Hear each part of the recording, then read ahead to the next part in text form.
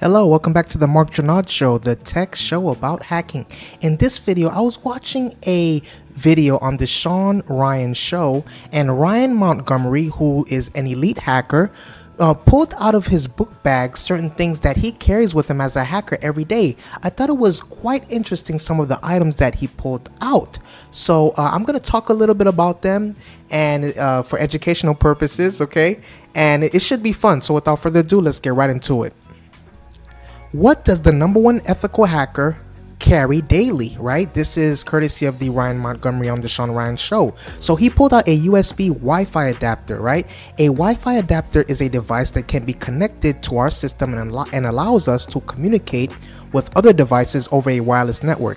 It is the Wi-Fi chipset that allows our mobile phone, laptop, or other devices, which allows us to connect to our Wi-Fi network and access the internet or nearby devices.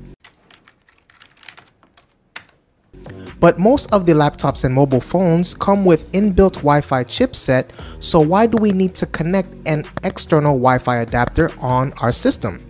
Well, the simple answer is our inbuilt Wi-Fi hardware is not much capable to perform security testing in Wi-Fi networks. Usually, inbuilt Wi-Fi adapters are low budget and not made for Wi-Fi hacking.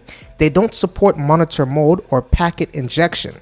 If we are running Kali Linux or virtual machine, then also the inbuilt Wi-Fi adapter doesn't work for us, not even the bridge mode. In that case, we also need an external Wi-Fi adapter to play with Wi-Fi networks. A good external Wi-Fi adapter is a must-have tool for everyone who has interest in the cybersecurity field. So Ryan, he had a Wi-Fi adapter in his book bag. He also had what is called the ESP32. Now, what is it? An ESP32 is created by Esprifs. Bro, what are you talking about, man? We're going to try that again.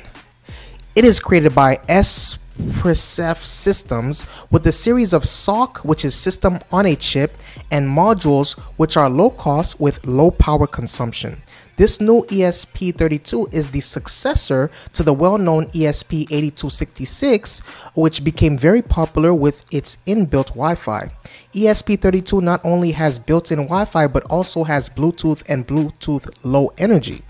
In other words, we can define ESP32 as ESP8266 on steroids.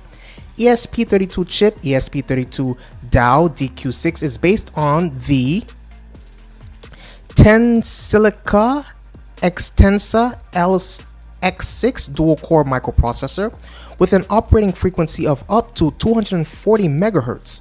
This device allows an unnoticeable way to perform Wi-Fi attacks. And then one of the most interesting devices that Ryan pulled out of his bag was what is called a bug detector. And I thought it was highly interesting.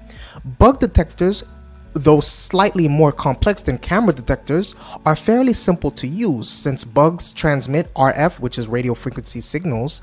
Bug detectors hone in on those signals and indicate that there is a bug present by lighting up, making a sound, or both. A bug detector is essentially a radio receiver that is able to pick up electromagnetic signals that are broadcast from an electronic device or specifically a bug. So those were the three main tools that I was fascinated by when he pulled them out and explained to him, but I wanted to kind of explain it my way. I encourage you, watch the show. It was highly interesting. What are some tools that you think that he will pull out that you like and why? Some tools that you think that are better than mine. I want to know your opinion. Please hit the subscribe button. Please hit the notification bell. I love you. Stay safe. See you on the next video.